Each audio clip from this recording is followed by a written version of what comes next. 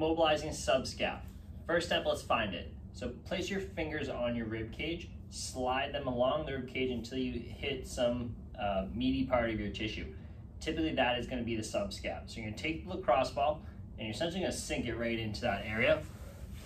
Hold it there and then lie your body down onto it and then start to roll into that area. So it's basically like you're getting the lacrosse ball between your rib cage and your shoulder blade. And then you can do one or two things once you're there. Is just relax, breathe, or start to tense your body a little bit, and then relax your body. As you relax, just invite that ball in a little bit more. Tense, relax. And what you should feel is as you go, the ball just seems like it goes deeper and deeper.